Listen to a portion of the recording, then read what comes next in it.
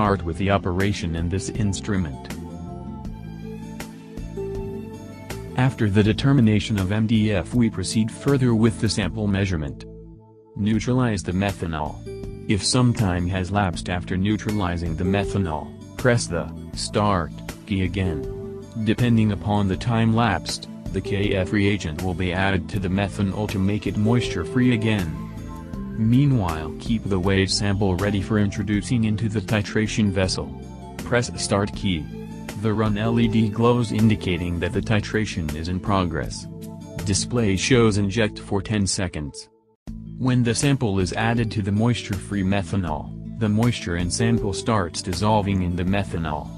As soon as the moisture is sensed by the KF electrode, add LED glows and the Karl Fischer solution starts adding into the titration vessel. The glowing of add LED indicates the presence of moisture, and at the same time, the KF reagent is added into the titration vessel by the motorized dispenser. The display indicates the quantity of KF reagent added into the titration vessel. Show display, the add LED goes on and off indicating the transient endpoints. Show LED. When all the moisture is neutralized, the instrument confirms the endpoint for about 20 seconds, timer time default, to see that the endpoint so detected is not a transient one. If it is, then the add LED again glows and KF solution again enters the titration vessel. This process continues until the solution is in a complete moisture-free state for nearly 20 seconds, set by timer time. When this state is reached, the end LED glows and the horn blows for about 5 seconds indicating that the endpoint is reached. The run LED stops glowing indicating that the titration is over. The display shows the quantity of KF reagent consumed to neutralize the moisture in the sample. The Stop key can be used at any time to terminate the titration in progress. We can temporarily suspend the titration by pressing the pause key can be any time while the titration is in progress. To continue the titration further, press the pause key again. The titration starts from the point you previously pressed the pause key. Note, if the KF reagent being added goes beyond 25 milliliters, the system automatically goes into the hold state, that is the pause mode. The pause LED glows and the buzzer sounds. To resume the titration, either press the pause key, or to terminate the titration, press the stop key. After reaching endpoint here, we ready for results. The reading on the digital display indicates the amount of KF reagent added into the titration vessel for neutralization of the moisture. The sample added is 25 microliters, factor of KF reagent is. Now, to find out the amount of moisture present in the sample in percent or ppm units, the following steps should be followed.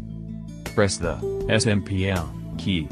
The display shows '___.0000. The decimal position is fixed. To enter the volume 25 microliters, press the 00 and 02 keys. Display shows 20.0 ___. Press the Enter key. Display shows. Suppose the sample taken is liquid and its density is 0.94, press the Den key. Display shows _.0000. To enter the density as 0.94, press 094 keys. Now to measure the moisture present in percentage, press the % key. The % LED glows. To measure the moisture present in ppm, press the ppm key. Now we can store the input in the machine memory. The Microprocessor KF Moisture Titrator can store up to 20 latest readings in its memory. For storing the readings in the memory after the endpoint is reached and the sample weight, or sample volume and density, are entered, press key followed by Store key. Display shows B_0000. Now enter the batch No. for the sample to be stored. Printing of results show video while operation. The user can print any of the 20 results stored in the memory. For this, the following procedure is followed. Attach the Centronics parallel printer followed by pressing Print key. The display shows the most recent batch No. Entered. To print the data, press Enter key. The complete information is printed. If some other stored batch is to be printed, press the Print key repeatedly until the display shows the required batch No. When the required batch No. is displayed on the display, press the Enter key. The data for that batch No. is printed. If error E1 is displayed on the system, it indicates that the printer is not properly attached or there is some other problem. Show in video by making an error from printer cable detachment, rectify it, and try again. To come out of this mode without printing, press Escape key before pressing the Enter key. Displaying time. The instrument has an inbuilt system clock. Whenever the user wants to switch to time mode, the following key sequence is to be pressed. Press the key followed by Time key. Show display. Displaying date. The instrument comes with an inbuilt calendar.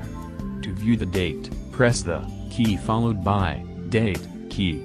The display shows date for 5 seconds in dd.m.ge format followed by sysready, system ready, on the display.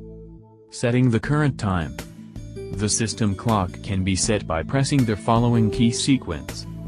Press key followed by Set Trademark key, if not already in the time mode. If already in the time mode, press Set Trademark key. Setting the current date. To enter the set date, press the function key followed by Set DT key. The date can be entered into the system in dd.m.ge format. Show display. Extraction time can be changed depending on nature of sample. In most of the liquids or powered solids, the moisture is taken up by the vessel solution, methanol, immediately. But in certain viscous liquids and solids, they take certain time to extract the moisture. In such cases, some extraction time is needed to extract the moisture from them. To change the extraction time to any value, say 25 seconds, the following procedure is followed. Press the key followed by time key. The display shows ET10. To change the time to 25 seconds, press 2, 5 keys followed by Enter key. The new extraction time 25 seconds is entered. Cleaning of the equipment. It is of utmost importance to clean the instrument properly.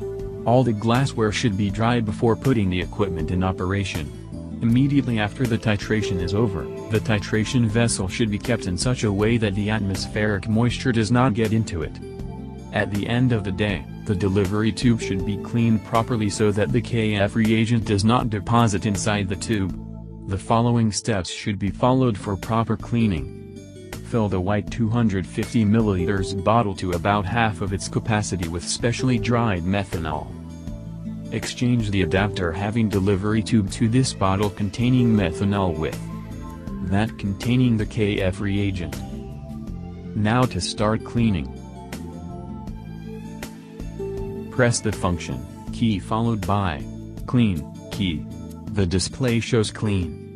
The methanol from 250 ml bottle starts flowing through the delivery tube into the titration vessel. The cleaning process continues for 2 minutes, after which a horn is sounded indicating that the cleaning process is over.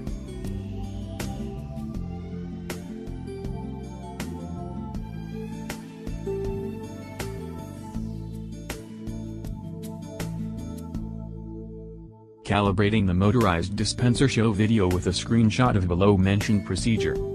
The volume of KF reagent passing through the motorized dispenser can be calibrated using the following steps. Connect one end of the connecting tube to 10 ml burette and other end of the connecting tube to the motorized dispenser. Connect one end of another connecting tube to the out of the motorized dispenser and place the other end of the connecting tube to any beaker, flask. Take exact 10 ml of KF reagent in the burette. Press Karl, enter turn by turn. Display shows STR. Press STR key. KF reagent starts coming out from the burette into the beaker, flask. PR stop is being displayed on the display continuously.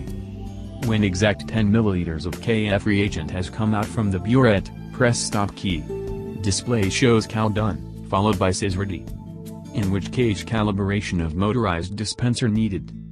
1. During the sample analysis, if the display shows 0.00 ml but the dispenser motor is rotating, that is, the liquid is being dispensed, and then the calibration of the motorized dispenser is required to be done again as described above.